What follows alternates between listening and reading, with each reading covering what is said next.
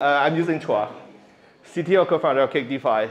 I've been in Bitcoin since 2010, active in the Bitcoin Ethereum ecosystem from the early days. I was the chief architect of Sand Dollar, if you know what's on the CBDC side. So there was a retail CBDC in Bahamas, the first one in the world. And it's still operating today. So I was the chief architect of that. And I traded the first Bitcoin on LLC since 2010. If you know, that was like even before Mt. Gox, or just early days of Mt. Gox. I was trading a lot on LLC. This is the channel to go. I think probably still exists right now. The server is Freenode, so go to Freenode and go to this channel. You can still, I'm not sure you can still trade it, but there was most of the trading happening on that channel and never got scammed once. That's great. So for me, I'm going to talk mainly about the tech side on what the key updates for the blockchain for these three major blockchains that I follow very closely. Just want to give everyone updates on what's going on in these three blockchains. So one, we have the Ethereum. The second one, we have Bitcoin. And the third one, we have DeFi chain. So I'm not going to talk too much about the price and the market. Julian will talk a lot more on the market, how it ties with the market. So I'm just going to kind of give an update on the tech side. Right? So one of the major news on Ethereum last week, that's why I got so many barbecue invites, because of the Capella upgrade, the Shanghai and Capella upgrades. Because the key thing now on the Ethereum side is because you can now, if you stake Ethereum on the Beacon chain, you can now withdraw your Ethereum and you can actually spend them. You can actually barbecue them right now. So Capella, it's a made-up word that comes up that's combined of Shanghai and Capella. So Shanghai. So on the Ethereum side, there's two layers. So on the Ethereum layer, the upgrade is known as Shanghai. It now accepts withdrawal from the Beacon chain. And on the Capella side, it now allows withdrawal. So there's a two chain. One is allowing, the other one is accepting. This is the main one. So if you're holding ERC20, it's on this layer. And on this layer, it's on the making sure that the blockchain goes forward. You're doing the mining, you're doing the validation, and you're staking your ETH, so it's on this layer. But now you can move from this side to this side, you can move from this side to this side. Sorry, this side to, from the EVM layer to Beacon chain, you can already did that 2.5 years back when Beacon chain was launched. But it's only one way, you can only go one way. But for the first time from last week, or 5 days ago, they can move from Capella, you can move from Beacon chain to the main chain. And so a lot of fear in the overall market that there could be a potential crash of Ethereum that's coming because all these stakers have been staking for the last 2 years, and now for the first time they can now withdraw, and there will be a huge sellout. So this is kind of like the graph that you see for the last week, and these are the entries. So before 13, there was no withdrawal possible, but now with the Capella upgrade, you can now withdraw. So you can see this is the entry and this is the outgoing. So yes, you can see a lot of outgoing. And then you can see a lot of outgoing, again, 2 days ago, a lot of outgoing. But one thing that you can see, this is a net. So the blue line is a net supply on the Beacon chain. Right? So how many is going up because there's no out anyway. So huge withdrawal is going down, obviously it's going down. But now it's key thing, you can see for the last day or so, it's going up now. So the thing that we all expect to happen, that there's a huge withdrawal, I think it's kind of like not happening. Like we do see, yeah, sure, there's a few withdrawal for last like 3 days or 4 days. And that's it. It died out faster than I expect, to be honest. I would expect it to go on for weeks and not months, but it's just a couple of days. And now you can see Ethereum, it's going up. And we have more net deposit into staking than outgoing. So great. And if you're staking ETH and if you haven't withdrawn, so the time for you to withdraw, because you need to join a queue, right? Because it's first in, first out, so you join a queue. There was a chatter that it could take like months for you to withdraw because there's so many people are expecting to withdraw. But the actual queue time is about 4 days. So that's actually really, really short. So it's kind of like no penalty. Even just go in and out, you can just withdraw anytime. And other key things on the Ethereum side, rollup layer 2. People have been talking about that for a while as well. Arbitrum, Optimism, we see a lot of layer 2s on the Ethereum side. So these are all technologies to help users to use Ethereum in a more faster and cheaper way because you're running it on a separate blockchain. And this is where a lot of people do not realize that these are actually separate blockchains. They are not Ethereum. What they do is they then combine the transactions and then post it on chain. It may not validate entirely. It's just kind of like batch it, and then someone has to disprove if anything is wrong. There's like a window that you can disprove.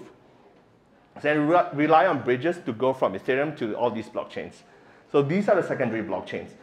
And one of the key things on the Ethereum side, which to make it even more efficient for layer 2, I mean, layer 2 alone is already pretty efficient, but to make it even more efficient is to create this space, kind of like a white space where you can then have, because all these layer 2s have to then post things on the Ethereum side, and it eats up a lot of space.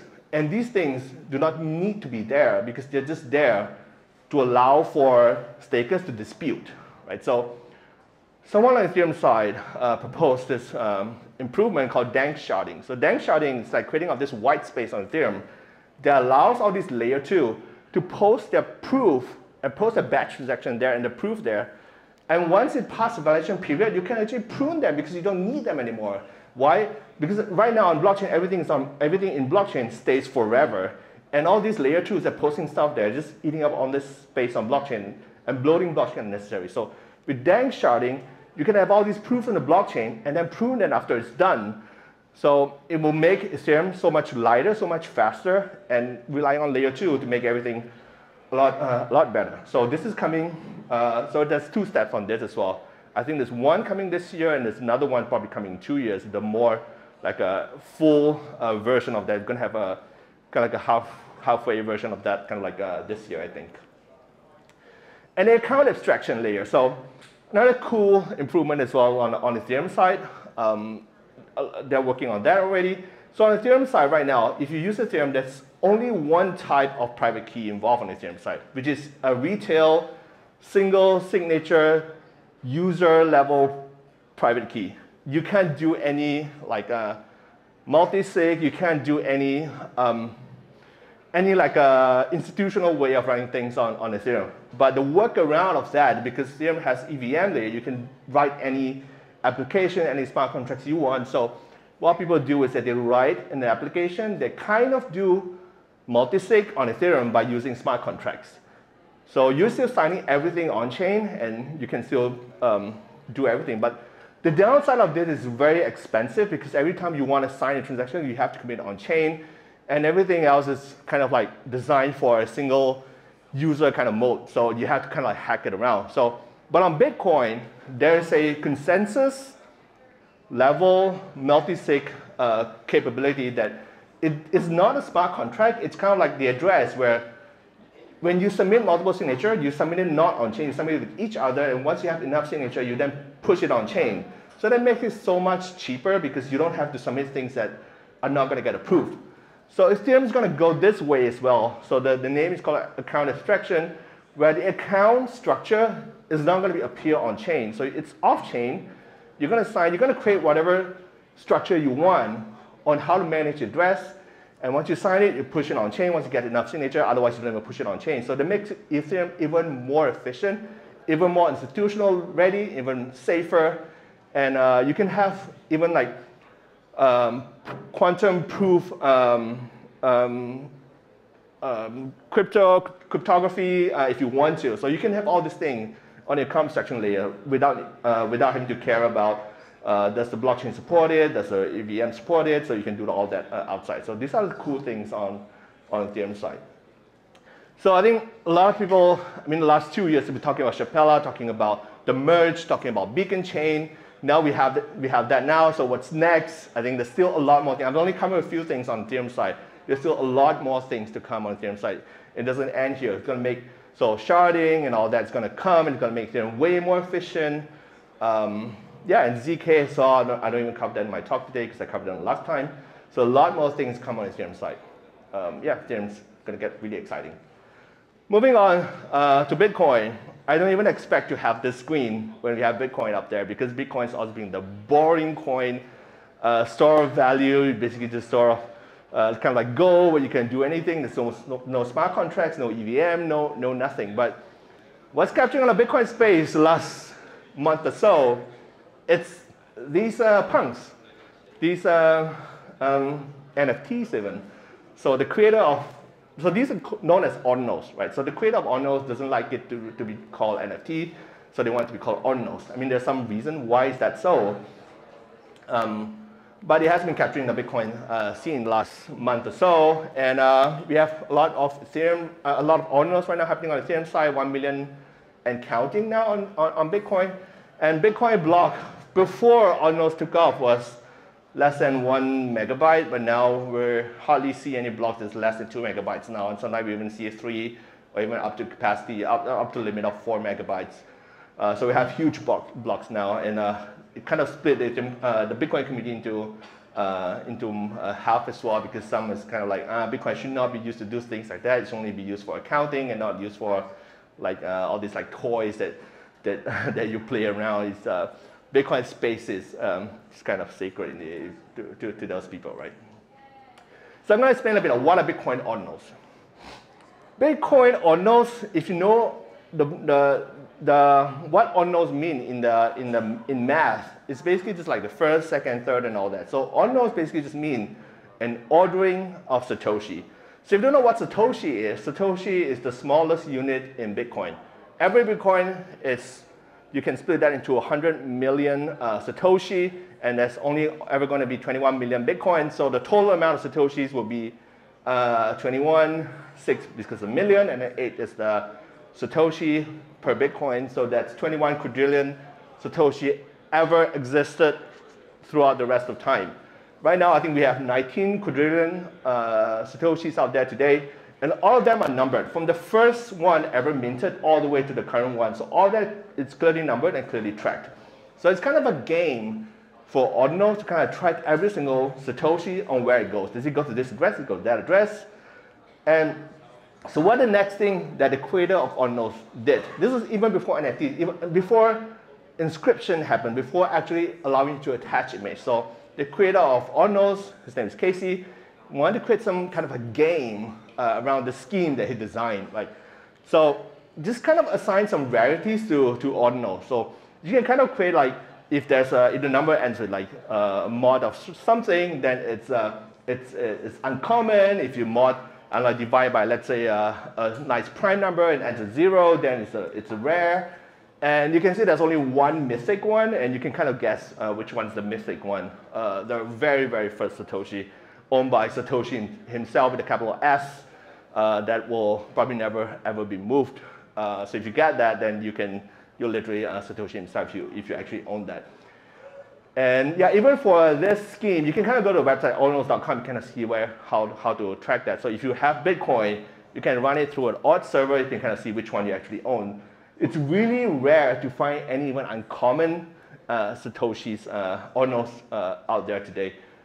Most of them are common, so that makes it kind of interesting. But then it did not take off, even though it's kind of a game, it did not take off. So what really took off was when ordinals supports inscription, support images, support attachment even. So ordinals, as about, I would say 3 months back maybe, like you can then start attaching attaching data to Satoshi. So how it works is basically on Bitcoin side, there's already this white space. Remember we talked about that on the Ethereum side. So on Bitcoin side, there's already a white space on the Bitcoin side that was unused for a long time. It was called witness space. It was used for other function, but not used much. But this guy is really clever to say, okay, this space is unused anyway, so why not we do something with it? You're just going to put in some data in there. Most of the clients are going to ignore that. But if you have an ordinals client, you can kind of download the data and render the image. So you can attach sound, you can attach text, you can attach images, you can attach anything to that space. And you can attach to every single Satoshi that you own. Obviously, you have to pay on Bitcoin to attach that because all this thing goes on a blockchain and you need to pay for that, right? So the content is fully on chain, on ordinals. It's very unlike on the Ethereum counterpart, because on the Ethereum counterpart, usually it's a link to an image that's elsewhere. It could even be a link to a physical object that you own. But on Bitcoin, ordinal, it has to be on chain. It cannot be outside of the blockchain itself. So it makes it immutable. There's no external link. Obviously, you can still kind of say that you can support externally, but if you want to go with strict ordinals, definition of ordinals, then no, you cannot have an external link. It has to be fully on-chain. It has to be immutable. You cannot even change that. So once the script is inscribed, that's it. That's your Satoshi has that image. You cannot change that anymore. So you can pass it around, but you cannot change that anymore. So yeah, so inscription basically just an attachment of text, audio, image, and movie onto a Satoshi. So we did one, just to kind of give it a try. So we had this ordinals now encrypted with our slogan. And it's fully on chain. Theoretical size is 4 megabytes. If you want to put something there, you have to compress it to 4 megabytes. And with 4 megabytes, it's going to be hard to mine though, because that's a theoretical block size. So you need to make sure that you pay enough fees to make sure the miner only mine one of your transactions, nothing else. So with ordinals, what comes next? So just like NFT, you want to start trading them. So trading of ordinals, it's unlike Ethereum where you have the full smart contract to do whatever you want, but trading on ordinals is not going to be straightforward because it's on Bitcoin space. But we did think about that and how we can make it fully trustless on the trading side. So it's actually possible because on Bitcoin, if you know how Bitcoin UTXO system works, UTXO stands for unspent transaction output. So basically how it works is kind of like your paper note, right? So if you have two $5 notes, you walk to a store, you say, I want a coffee. The coffee costs $6, so you're gonna give the two $5 note to the store, and then you're gonna pay the store $6. You're gonna get $4 back as a change. So that's two $5 input and 6 as an output. 6 and 4 as an output. So on Bitcoin, that's how it works. So you can kind of make ordinals fit it that way because ordinal, if you recall, it's basically just Satoshi. So on a Bitcoin system, you can have a seller of an ordinal as one of the input, and then the buyer of the ordinal as one of the input as well. And then you do a swap. So the input becomes the output, the owner of the ordinal becomes the output, and then you just do a swap, literally. So what it does is basically just, you're trading one Satoshi for more Satoshis. If you're the buyer of the Satoshi, you're just paying more Satoshis for that one Satoshi with the inscription. And if you're the seller, you're just selling one Satoshi for more Satoshis, right? So that's kind of how it works. And Bitcoin UTXO model fits perfectly on that one. Yeah, so how it works on blockchain, either buyer or seller can partially sign a transaction, pass it over to the other party. If the other party agrees with that, signs it, completes it, broadcasts it on blockchain, it works. So there's no counterparty needed. There's no intermediary needed to facilitate this transfer. It's all peer-to-peer, all just within two parties, just like how Bitcoin is intended. But then we have one more problem to solve on ordinals. So we have trading now. How do we have marketplace? So if so for ordinals, you can trade, but you need to find someone that's willing to buy or sell your ordinals. So you need a marketplace for that, right? So the marketplace, how we can make it work is by having Sado protocol. It's something that we came up with. It's a fully trustless, fully decentralized marketplace that allows ordinals owner to buy and sell to trade ordinals. So we are going to push this out as an open source project. There's no tokens. There's no nothing for. It's kind of like just an open source contribution from us to the world, to ordinals and to Bitcoin users. So how it works is you can basically use IPFS, interplanetary file system, to kind of broadcast your intention to buy or sell ordinals, and then Sado protocol is self-authenticating. It also checks that you actually own the ordinal that you broadcast. So you need to make sure that any buyer and seller actually owns that. And I'm not going to go through the technical details, but it's kind of like how that works by combining two technologies, IPFS and Bitcoin, and it's all fully trustless, fully automated, fully decentralized. Not even us has owned that. And this order book, it's global. So if we have a site that trades on this order book and someone else implement the same protocol, we're going to share the same order book with the person. So that makes it really great. Yeah, it's an example of the order book. It's a public order book, so you can trade on that. And Sado protocol is free and open source. It's self-authenticating. All signatures are validated independently if you parse the order book. And it has a default global order book. So if you trade on Sado protocol, you're going to share the same order book. So what we intend to do, what we intend to have, is to have a global, trustless ordinal marketplace where different sides going to speak the same language, and we can have the same order book trades globally, and that will make it really fun, right? And it also supports alternative order books as well if you want to. So the protocol is very, very versatile. And we're going to launch this soon, also an open source, also open project that we have that uses the Sato protocol. It's called OddStar.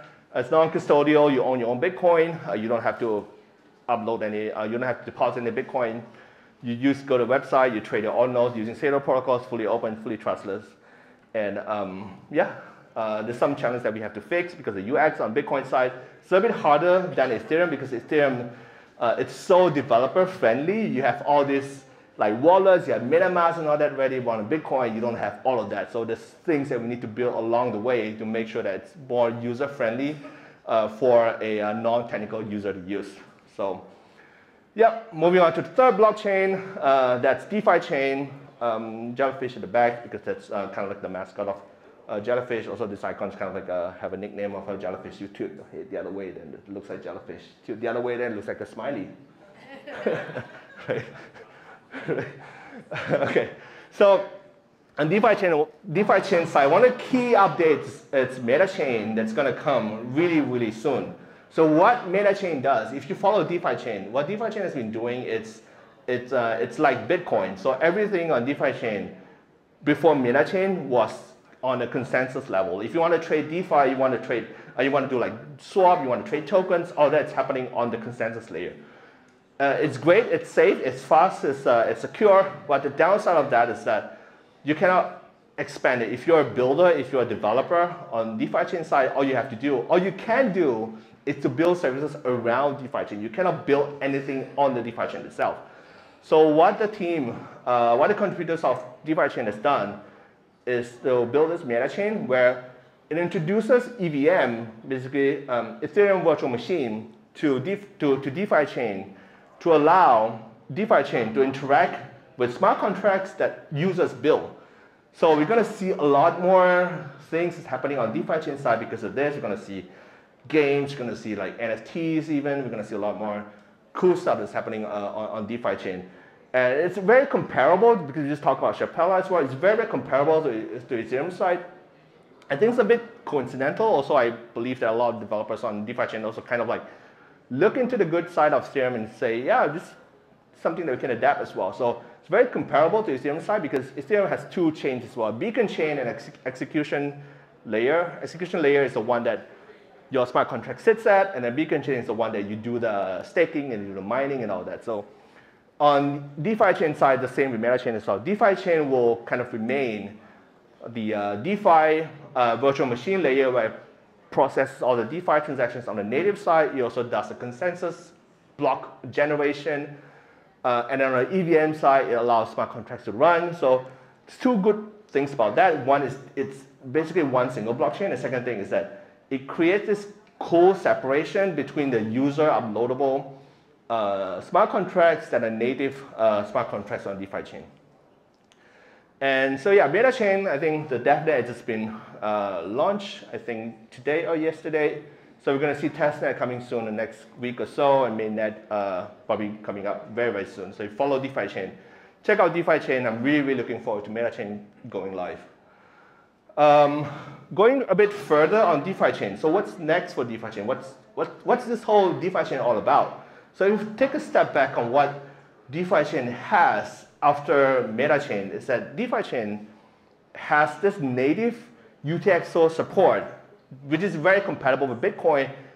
It will soon also have this native EVM support, which is very, very compatible with Ethereum, very compatible with so many other blockchains out there, like Solana, Binance Smart Chain, and so many others out there. So we have this native consensus layer on the DeFi chain side.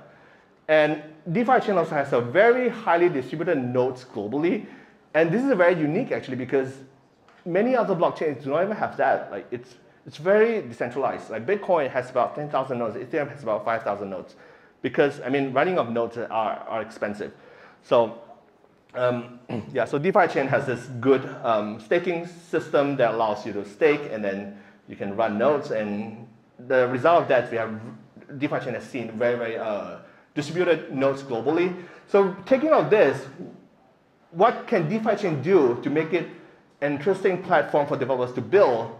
So shadow coupling bridge it's what DeFi chain developers has been talking about. It's all about trying to position DeFi chain not as a competitor to other blockchains, but kind of like a bridge that connects other blockchains in two ways. One is the liquidity. So if you build a DEX, if you build a DeFi smart contracts, you want to have liquidity across multiple blockchains. And one of the problems they need to solve are bridges. So if you have DeFi chain as that bridge, then you can get liquidity from all different blockchains. It's going to allow your smart contract to run, to really capture liquidity from all different blockchains. And the other thing as well is state. So state for EVM blockchains, if you have, let's say, I know, like let's say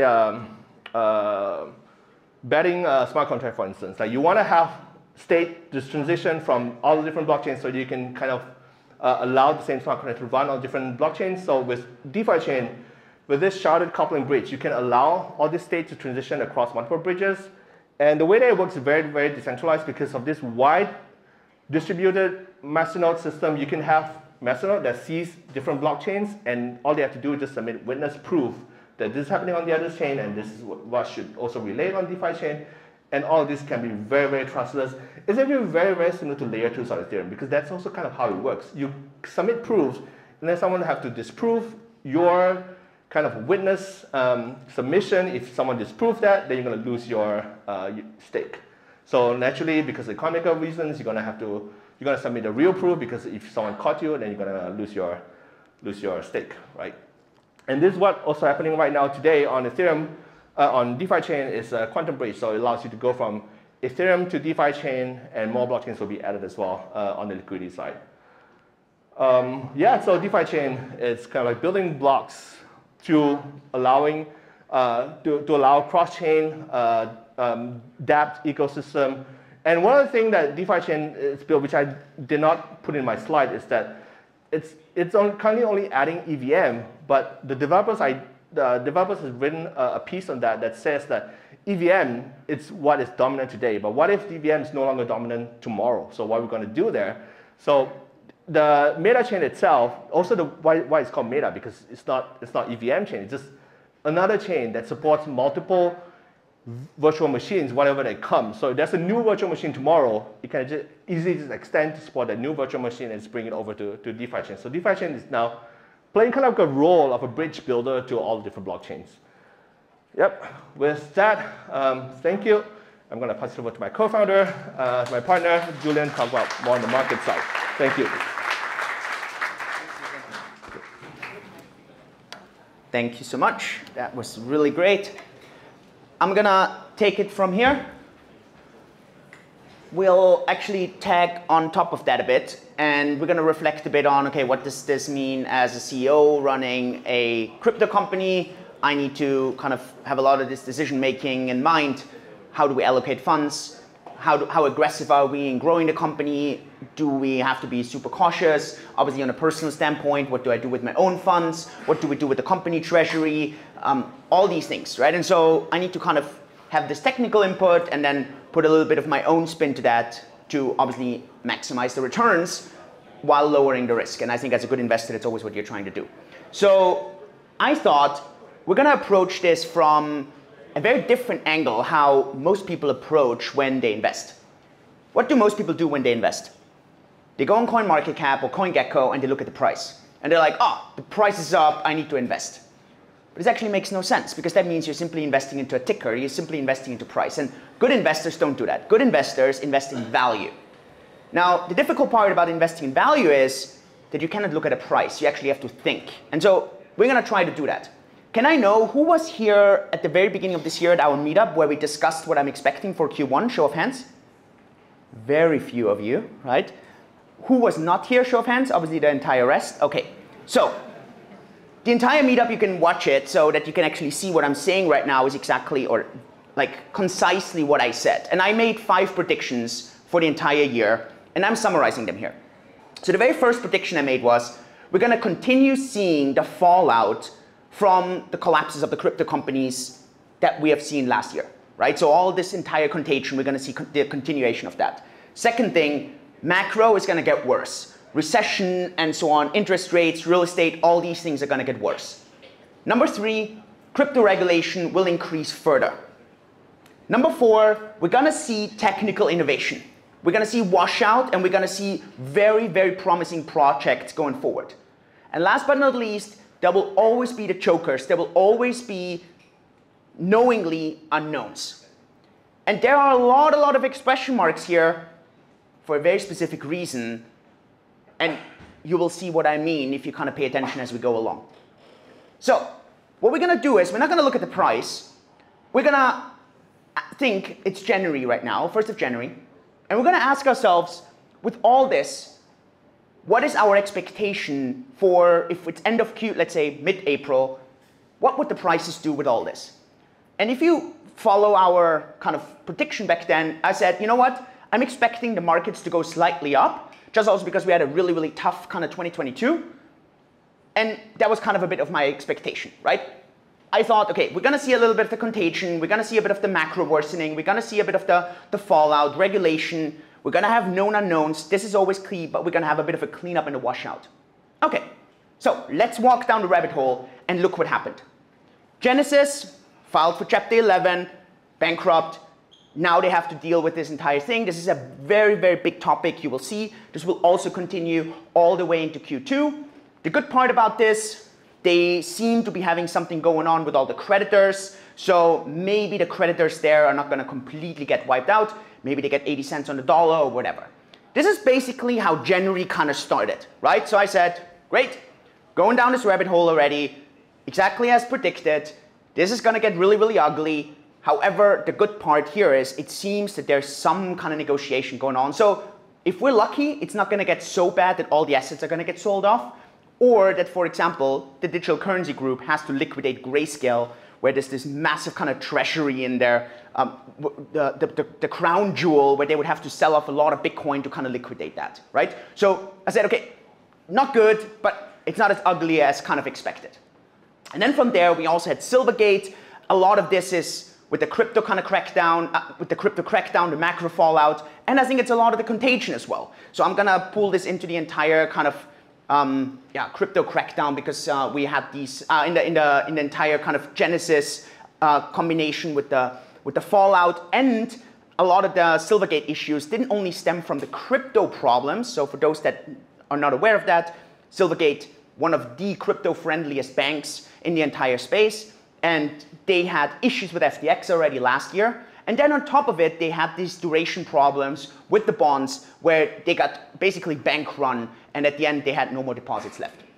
So that was the next thing that kind of really kind of escalated all the way through February and really started spiraling up. On top of that, and that was something I definitely did not have on my radar, was Signature Bank.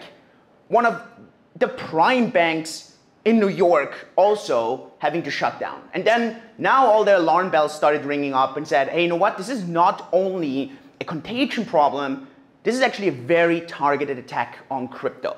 But it was not so clear yet if you just look at this one individual case. This was basically a bit of a bigger thing. And I basically had 3 kind of firms at the beginning of the year that I said, I think they're all gonna get massive issues the entire year for different reasons. I said Genesis because they're bankrupt, Silvergate because they have so many issues with FTX, and the third one was Binance because of a lot of the regulatory problems, right? Watch the video, you can see this for yourself. Let's see a bit what happens. Obviously, the entire banking fallout completely peaked in March. We had these issues not only in the US, we had this also all over the world. Credit Suisse, we had Deutsche Bank. So now if we're kind of reflecting a bit, okay, so we have the Genesis kind of fallout, Silvergate, kind of okay, kind of expected. Signature Bank, that is now surprising because now we have a bit of an issue. We have the 2 largest US banks that are servicing crypto companies, and they're not there anymore. So how do especially US customers on-ramp, off-ramp? How are they gonna do this, right? It's quite interesting now, how would this kind of work out? And we saw this. Circle had massive issues. USDC, this is also a big misunderstanding. People always say USDC depegged because it was trading at, I think, 86 cents or something. That's not true. USDC never depegged. The depegging would have occurred if you could not have redeemed USDC for dollars. you were always able to do it. It was just so unfortunate that over the weekend, which was always the case, we have a principal account with Circle. We know that. We could have always redeemed. It was just not possible on any weekend. And it was this very specific weekend where everyone got super nervous.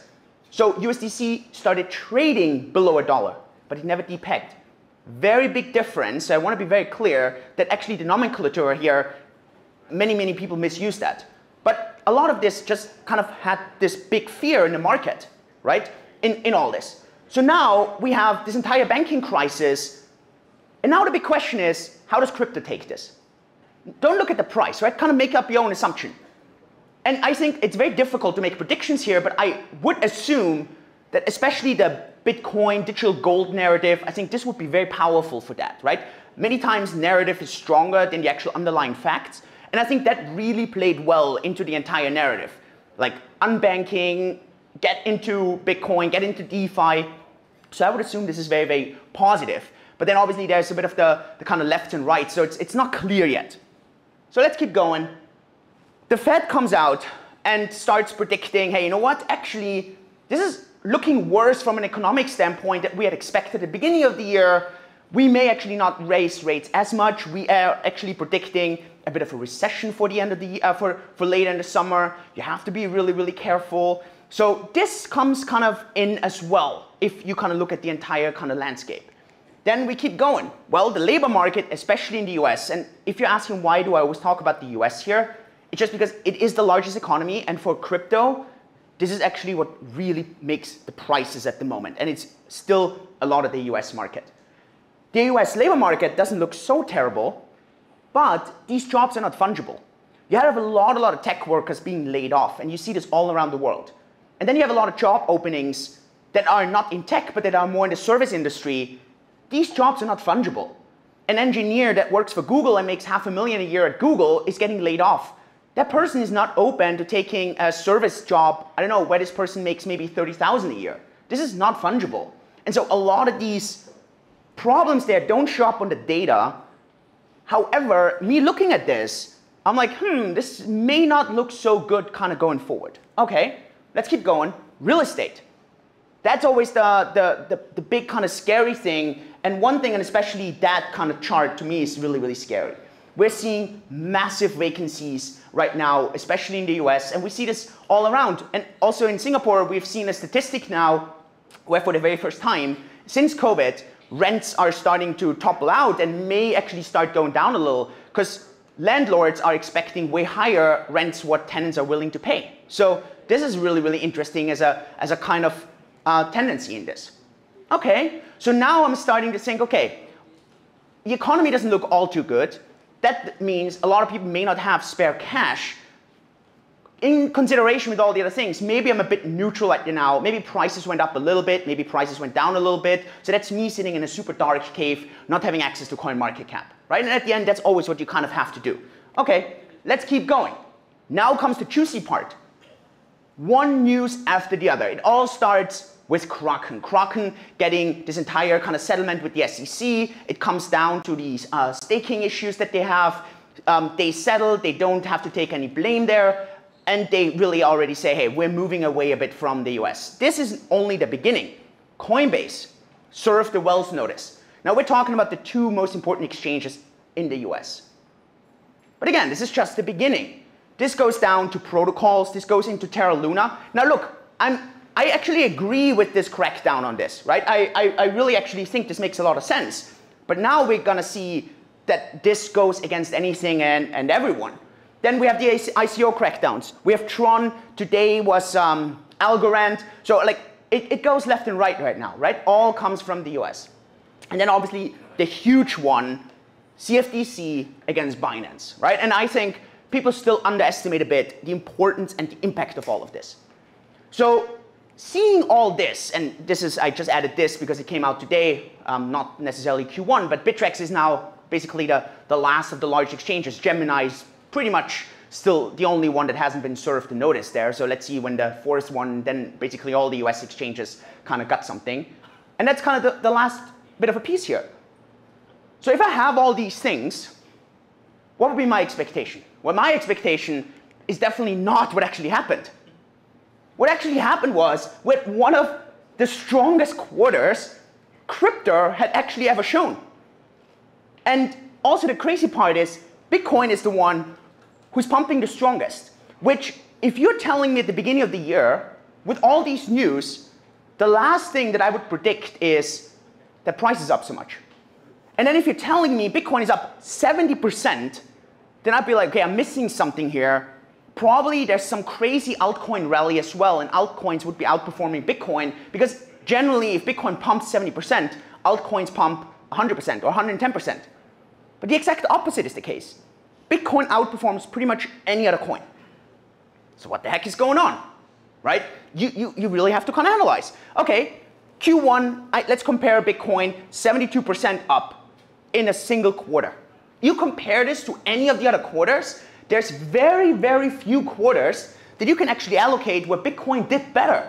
So you sit here and you say, wow, I'm missing something here. Where is this pump coming from? Okay, let's do some further digging. Well, the stock market, quite an interesting, this is year to date, right? Quite an interesting distribution here. We see a lot of the tech companies, so tech tends to be up here, doing quite well. Some companies even outperforming. Facebook, Meta, 84% up, outperformed. Tesla, doing really well, 50% up. I mean, these are humongous companies. So now you're getting a bit of a sense and you're saying, hey, you know what? Tech is up, crypto is up. Okay, I see a little bit of some similarities. Generally, crypto and tech does have a strong correlation. Okay, I do get the banking side of things. Okay, banking is down. Okay. But why is Bitcoin up so much more than everything else? Okay, let's keep digging. These are the three major indices. The Nasdaq, generally the more risky kind of index, doing way better than the S&P 500.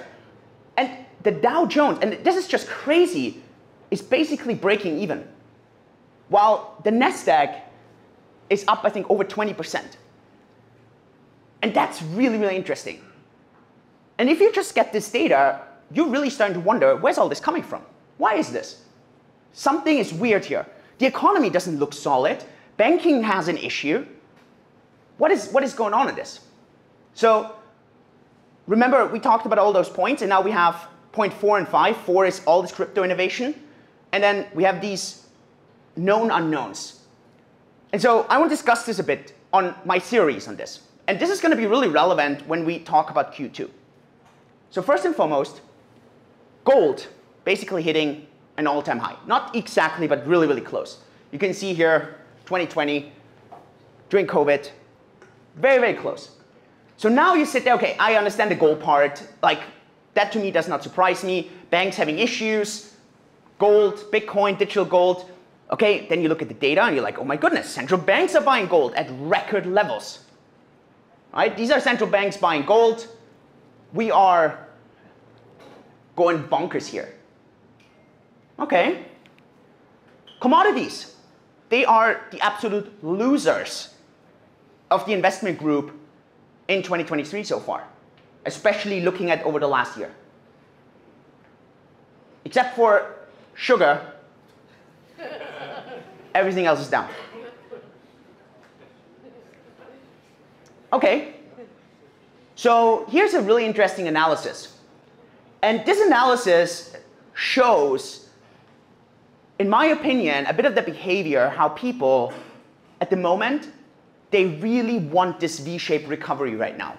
They really believe in everything that did super bad in 2022 must be doing well, must be recovering. This entire thing about a recovery. So what does this chart say? And I think this chart is so, so powerful. This chart says 2022 returns on the x-axis. The further left you are, the worse they did in 2022. On the y-axis, you see Q1 2023. So the worse something did in 2022, the better it did in Q1 2023. And the better something did last year, the worse it did this year. So you did see a very, very interesting, very psychological behavior. It's not rational, in my opinion. It's just very psychological. And you can look the meme coins and the YOLO coins, you only live once, these stocks are doing the best out of all the stocks. To be honest, that AI is doing really well. I think no surprise here with ChatGPT, we're going to address that as well. Especially also the AI coins. But I think this is, to me, one of the most significant slides. Because to me, I see a trend here that I think is quite tricky. I don't really understand it. I don't really understand why do these that did so bad last year, what changed? Was there a fundamental change? Did the economy get better? In crypto, is it better this year right now than last year? So these are just the questions that I would have in my decision making and what I think is going to happen going forward when we're going to discuss that. So let's keep going. One big narrative that I see that, in my opinion, is entirely false, and I think a lot of this pumping is coming from, is when people look at the so-called Fed balance sheet. The Fed balance sheet has been going down over the entire last year, and this makes sense because the Fed has been selling bonds. So they've been selling this, thereby destroying money. And suddenly, when this banking crisis hit, this balance sheet pumped up. And it actually destroyed 2/3 back to where it came from. And so people are so triggered by this balance sheet because over COVID, this balance sheet started going up. And the trigger was, oh my goodness, they're all printing money. All these stocks that pumped in 2020 and 2021, that all got hammered in 2022, they're going to pump again. And this is this trigger. And here's the problem with that. Assets on this balance sheet are not created equal. There's a huge difference between what happened in 2020 and 2021 and what happened this year in order to make that backstop.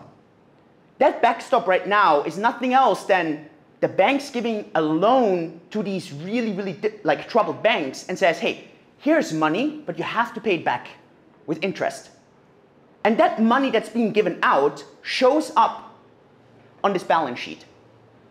Now, I'm not saying that this is not liquidity, it is, but it's very different kind of money, different kind of assets than what happened in 2020 and 2021, where the Fed basically went and said, here, and you know all this symbol where you see the money flowing around, where the Fed went and just started throwing money and giving money to everyone with no conditions attached. It was just, here, stimulus checks, and another stimulus checks, like Oprah running around, like, and you get a car, and you get a car, and you get a car, and everyone just gets free money. Humongous difference. And to me, this explains so much. When you look on Twitter, or you look on Reddit, you look on Telegram, people always kind of show this slide and say, oh, look, money's going up, all these assets are going to pump, just like 2020 and 2021. And I would be very cautious in believing that, because these are two totally different types of assets on the Fed balance sheet, but the Fed balance sheet here just tracks all the assets, but these are completely different ones. So don't get fooled with this false liquidity.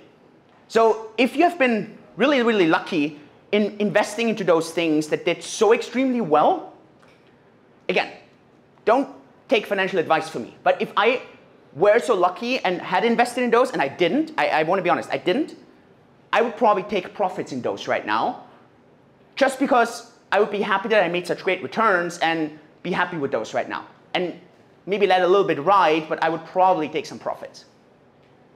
Okay, let's keep going. The next thing is the US dollar has seen, this is the US dollar here, has seen a significant weakness against all the other currencies. And now you see all these news reports coming up, and you probably have seen those, where the news report is, Brazil and China are trading, and Russia and the BRICS countries are starting their own currency. The US dollar is dying. Who has seen these kind of magazine kind of outlooks in the last weeks or days? Yeah, I also have seen this 2004. This is not the first time that this pops up, right? So this story about the US dollar dying, I believe the US dollar is dying. But be very careful if you believe that the US dollar is dying in the next year. Like, there's so many people who make money by trying to install fear in you, and they drive action with fear, and many times this is very dangerous. I invest in Bitcoin and I invest in crypto because I believe the dollar is dying.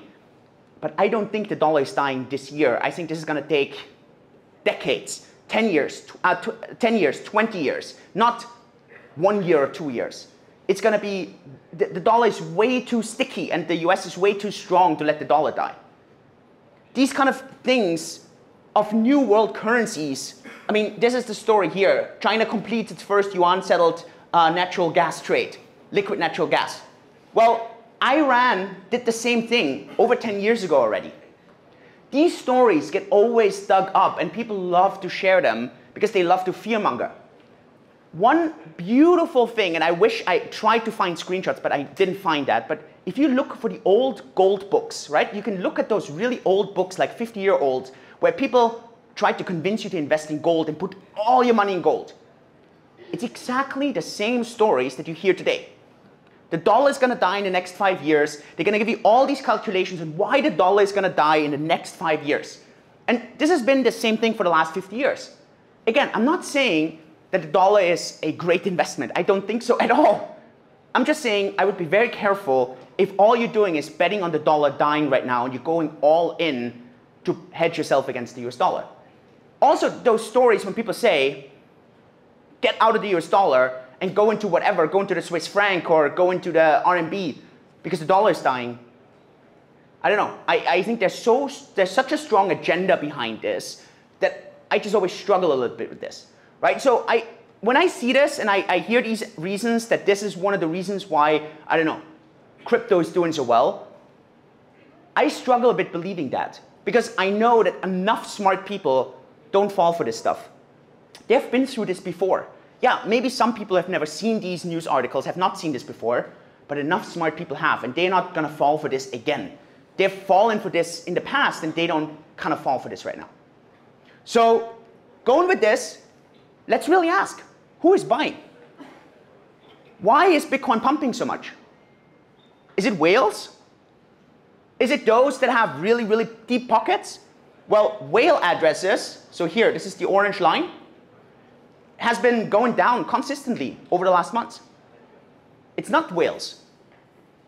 Okay, so if it's not the big pockets, maybe it's the shrimps, it's retail.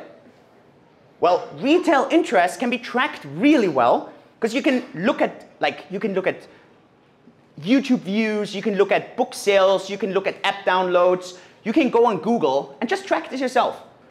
Go and search for the trend in Bitcoin on Google.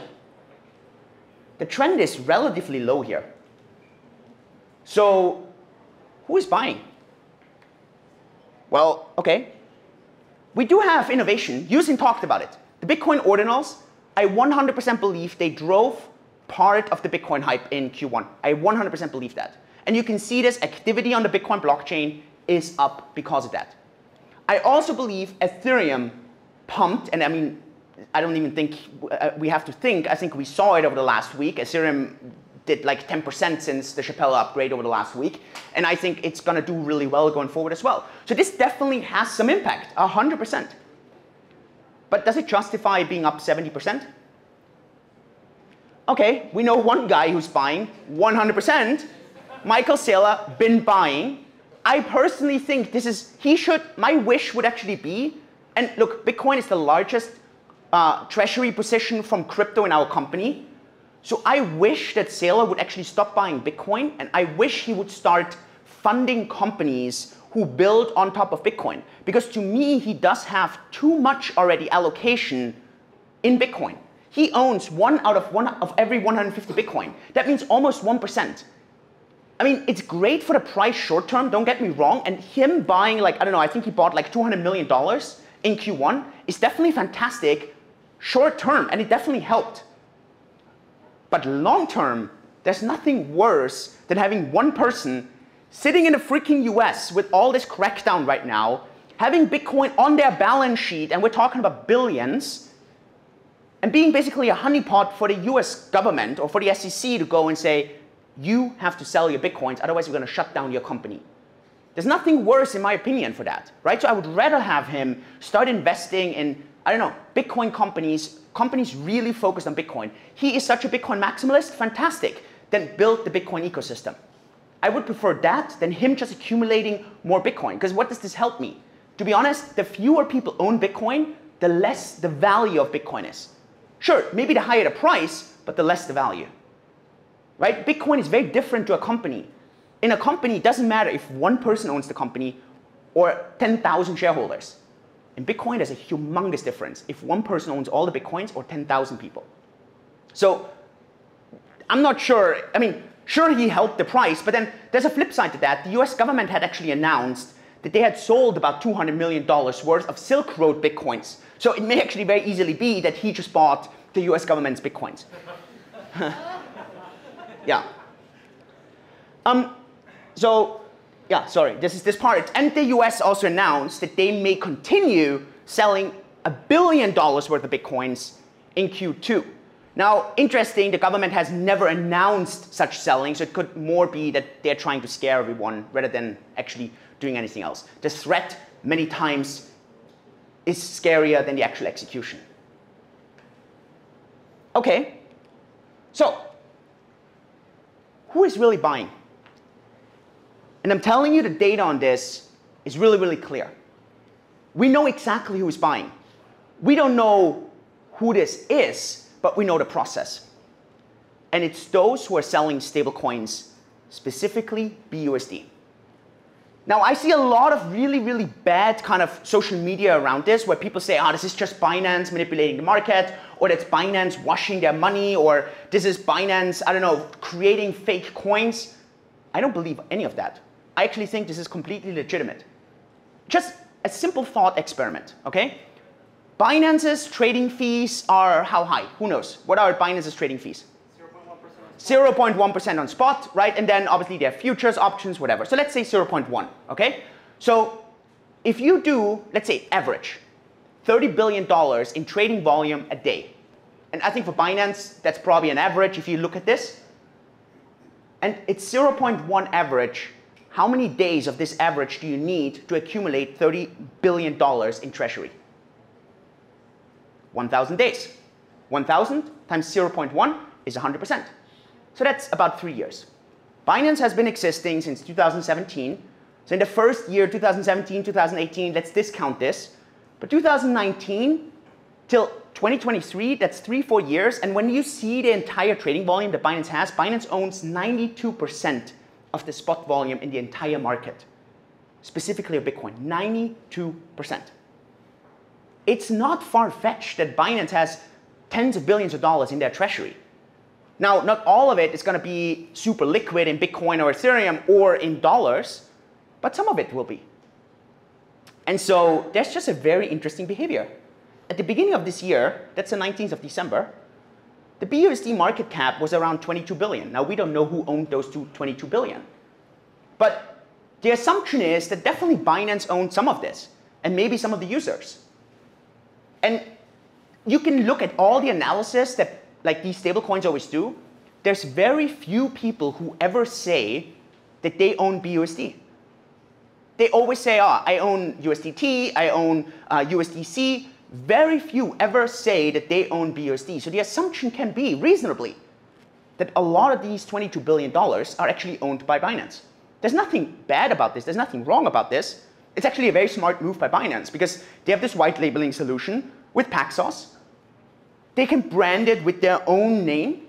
They control everything. Plus, maybe they have a revenue share on the interest that they make. So Binance many times actually admitted that they don't have access to a bank account. So that way, suddenly they have access to dollars. And so now, they may have gotten a notice, just what Paxos then had to do public, which is BUSD has to be shut down, another US crackdown move. And Binance knows about this and says, okay, you know what? We need to get rid of our BUSD. There's nothing shady about this. It's completely legit. So if you are Binance, and it's beginning of December, so here, so it definitely must have happened. So they must have gotten the notice after the 5th of December, because here we still see a peak. Let's say you're CC, and you have all these billions of dollars of BUSD. You cannot redeem them because you don't get a principal account. It's very likely they don't get a principal account that they can redeem them directly. And now you have billions of dollars of BUSD, and you need to get out of those BUSD. What do? Very simple. You announce Who knows? What did Binance announce in December? Coincidentally, they announced free trading of BUSD against Bitcoin, Ethereum, and other stablecoins. Plus, they announced free conversions of all stablecoins into BUSD. So think about this. So at that point, I didn't pay attention to this at all. I was like, I didn't pay attention to this. I only started paying attention to this in March. So over a month ago, I started to really track this because I thought this was so suspicious. Not illegally, just like understanding what the price does. So imagine this. There's free, no fees, trading against BUSD, and all stablecoins that get deposited to Binance automatically get converted to BUSD. And that got announced. Check it yourself. Go on the Binance website, look it up. This news is still there. What would you expect the BUSD market cap to do? Well, if you ask me, I would expect it to go up because there's more trading, all the stablecoins get converted. And what happens to the stablecoin market cap, BUSD? It starts dropping like there's no tomorrow. It goes from 22 billion within 2 months to under 10 billion. That's insane. We're talking about 16 billion, 17 billion dollars that get moved in around 2 months. That's not peanuts money. This is serious money. Right? We're not talking about 17 million. This is B with a billion. Makes no sense. Unless whoever owns all those BUSD needs to get rid of them. And in my opinion, this is what happened the entire Q1. And I'm telling you, 95% of people are not paying attention to this because they get blinded by so many other things. Now, those few who do see this, for some weird reason, they put a bad word against Binance. And that's not what I'm doing at all. I think this actually makes a lot of sense. I would have done the same. And there's nothing wrong with this. It actually gives you, in my opinion, a really good insight. And I've started tracking the BUSD market cap at the moment I was at 50 million, but that was too broad. So here's just let me give you a very concrete example. This is the entire market cap of 2023 in stable coins. This is at the beginning, that's January 11th, and that's 3 months later. USDC sold off 11 billion. Makes a lot of sense because people really lost trust in USDC. USDT gained 12.2 billion. The tracking of USDC is actually really good. So most people on the blockchain track that, and they can see that there's a lot of conversion from USDC into USDT. So as soon as USDC gets deposited, many times USDT get minted right afterwards. So people assume a lot of this is just conversion. These 9 billion, no one knows what happened to them. They just got sold. And something else was bought with this. Now, this is just the last week. This is the last week. We had nothing going on until the 11th of April. And suddenly, and you can track this yourself. I mean, this is really crazy to look at this. And on the 11th of April, suddenly the market cap of BUSD goes down by around 400 million, 350 million. That's serious money in 4 days. Quiz question. On what day do you think did crypto start pumping? Normally, in normal circumstances, when the market cap goes down so much, crypto dumps. It dumps because that means liquidity is sucked out of the market. Unless these stablecoins get actually sold into Bitcoin. They're not dragged out. Well, look what happened on the 11th of April. Suddenly the market shoots up. Look at today. Today, 20 million of BUSD got destroyed. Really, half an hour later, Bitcoin pumps up 2%.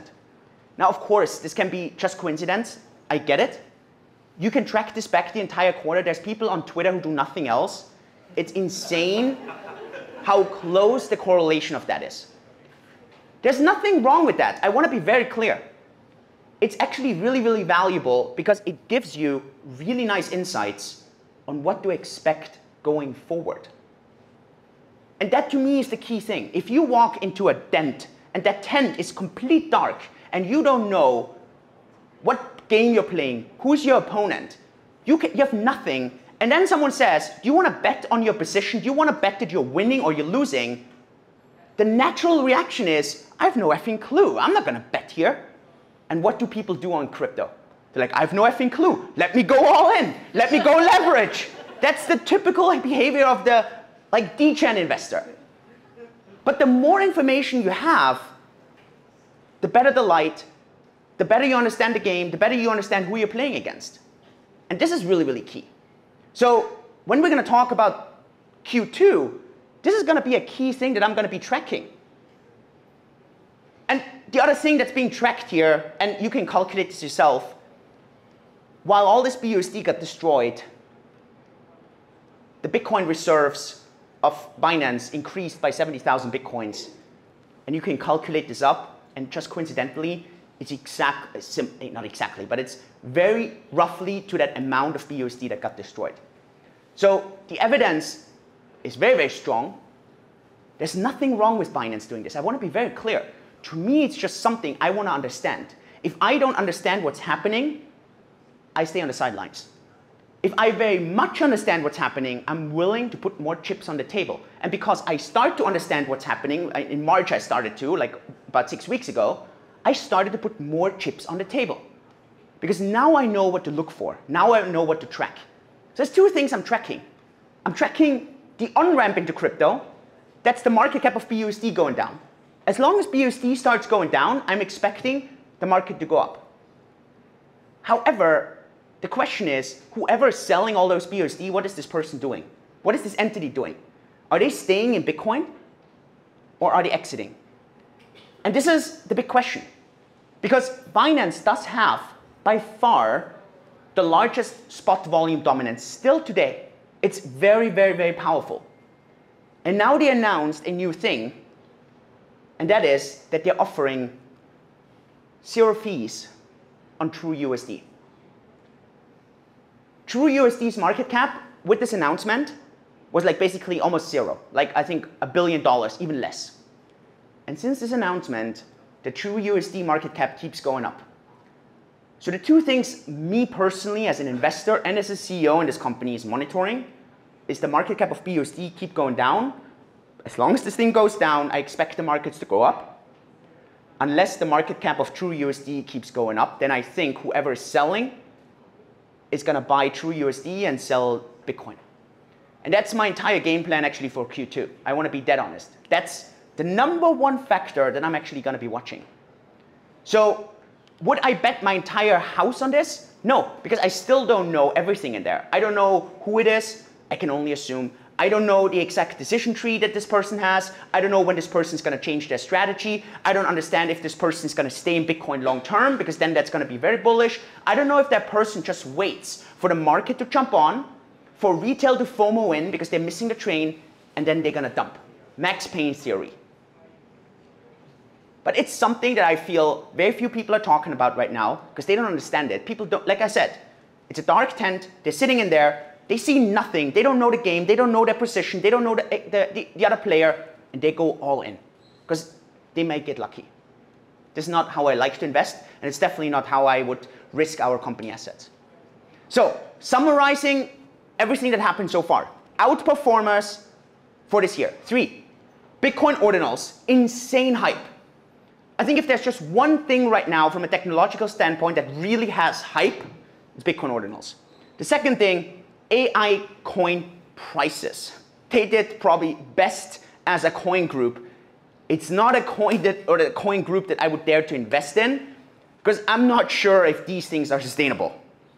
And then I'm actually borrowing this quote from a VC that I met today, like caught up, and he said he's very bullish on AI tech, just not on .ai companies.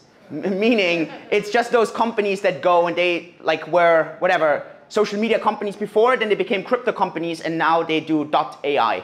So he says he's very skeptical of that. So I just copied that and put that here. So I think AI tech, big winners, no surprise here, just not .ai. Big losers for me the entire quarter. Lightning Network, At the moment, this thing has 70,000 users, stalling. This thing needs more push. It needs more real-world use case. It needs to have easier user experience. Otherwise, that thing is not going to get forward. I would hope that Sailor would invest way more here than just buying Bitcoins. Altcoins, by far underperformed Bitcoin, by far. Right? So, like, I know all the DFI holders here, including myself, we underperform Bitcoin. But every altcoin did, and you can compare this. It's madness. And the last thing, crypto US, clear underperformer. And I'm probably expecting this to get worse with everything the US is doing. Okay, let's shift gears and let's look for this quarter and see what's happening. And then we're gonna have, when we do the next meetup, we're gonna reflect on that again. So what are 10 predictions for the next quarter? First thing, whatever pumped the prices in Q1 is going to be the continuation or the discontinuation of Q2. You need to come up with your own theory on this. My theory is crystal clear. I'm watching BUSD, I'm watching True USD. As simple as it is. That to me is going to define the prices for me in the next quarter. Now, obviously, I do believe that Ethereum will actually start outperforming Bitcoin now. It did over the last week. I think with the Chappelle upgrade, that's going to continue. A key event is going to be mid-May, because there is a almost $600 million loan due from the parent group from Genesis that went into Chapter 11 in January, and they need to pay that to the creditors of Genesis. So the big question is, does the digital currency group have that money or not? Key question. Let's see. We don't know. If they don't, this may cause the next contagion effect. Fingers crossed they do, because otherwise that will get ugly. Let's see if the US is not just signaling that they're going to sell $1 billion of Bitcoin. Let's see if they're actually going to do it. What's going to happen to the rest of the crypto crackdown? Was Binance just the beginning, or was it the end? What's going to happen to the economy? Is there going to be a recession? Real estate, any issues? Can Europe be like the replacement for all those companies that are in the US right now? I don't think that these companies will go to Asia just because the Asian market is so different to how the North American market is or how the European market is. The Asian market is very sequestered. There's so many different jurisdictions. It's very different to how North America or Europe is. Europe has one thing going for it, and that's the MiCA regulation, which is a crypto markets and crypto assets regulation, and that could be very interesting. That could get approved now in Q2, and if you saw just today, actually Coinbase posted, and it was like very telling, Brian Armstrong, the CEO of Coinbase, posted a picture of being in Europe and meeting with European regulators and European decision makers. So I think he's sending a very, very clear signal. He says, bye-bye US, if you keep acting like this, we're gonna move to Europe. Then obviously, we're gonna watch the Fed. And I don't know if you've heard about that $1 million bet from Balaji. Balaji bet in March that he thinks Bitcoin is going to be at $1 million by the end of, or by the mid of June. And why is that? Because he thinks the dollar is going to die, just like all these headlines said. Again, I tried to take the other side of that bet.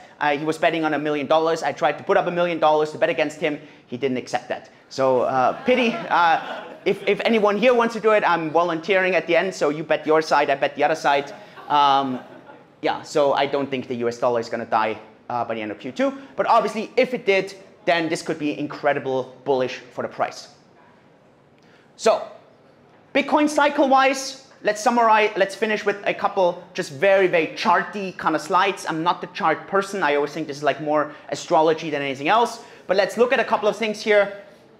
This is the price channel that we're in right now. It's that fourth kind of epoch. We do have a little bit of upside still here if we're kind of following this, and then we should see a little bit of a sidewards trend, especially from May onwards. If you're following our Twitter Spaces always on every Tuesday, our head of community, Fabio, he's of the firm belief right now of sell in May, but remember, be back, he says, in December. So not in September, so he thinks we're gonna see a bit of a rough 6 months from May onwards. He's always that person who loves charts. So if you're more of the chart person, then Fabio is your guy. Alt season, at the moment we definitely had Bitcoin season. I do believe once that selling of Bitcoin, that buying of Bitcoin stops, that afterwards we may see a bit of a reshuffling, people searching for yield. So it's normal that once Bitcoin season, and we have seen Bitcoin season all of Q1, Bitcoin was the winner, just like we always see this, we may see returns, and this could actually be now in Q2. So I actually could foresee that we may actually see a alt season here. Again, I said, if you like charts, I'm not the big fan of charts. If you like charts, then this is not a good sign. This is 2008. We're here. This is 2023. We're here. Make up your own stuff. Again, I'm not much of an astrologist, so I leave this up to your imagination where we're going to go next. Interest rates, another chart where we may peak, and I think this is not too unexpected. Maybe we see another race in May now, and that's it. So I don't think that entire interest rate topic is going to be all too exciting. Last but not least, I think the scenario that I would be scared the most is if we do have a lot of this doom and gloom, where suddenly there's like a lot of fear in the market, a lot of problems, and suddenly we're going to see this very loose monetary policy again. MAS has now signaled they may actually stop because we may see some issues. I'm okay with if MAS stops, I'm okay if the Fed stops. I would be a bit worried if they go too aggressive in easing the market and trying to raise prices, because then we're going to see this stagflation, we're going to see this up and down, and this to me is a really nightmare scenario because this like destroys everyone's wealth, and it's very, very difficult to actually attain it. So I would rather have that we can actually see a bit of a recession now in Q2, Q3. I'm okay with that as long as then there's this cleanup and then we keep going down. So yeah, with that, I know that many, many people believe here, we are here, and now this is a way up. I know that many, many people are in this cycle. I just want to caution you, we may easily be somewhere here. Maybe we are just here, complacency, and we actually see that big drop.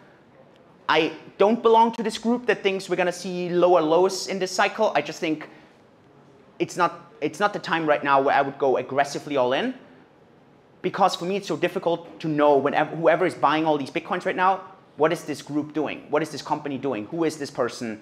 And what is their decision-making tree? If they change their mind and they start selling, we're just going to shoot down again. And so since I don't have this, I stick to my strategy that I've been holding on, I think, over the last 4 or 5 months already, dollar cost averaging. I think this makes a lot of sense right now. And keep a very diversified portfolio. That's just really, I think, like my personal kind of strategy. Also our company strategy. We have crypto allocation. I think it's crazy not to have crypto allocation right now because crypto rips and it's just, the returns are insane. But I also see those people who are all in, and then they get super nervous when these markets kind of fluctuate super nuts. With that, I wish you a really nice evening. Thank you so much for coming. Obviously, if you're not a customer yet, I hope you become one of our customers. And if you have questions, you can ask us afterwards. We just, want to leave it at that. So thank you so much. Yeah.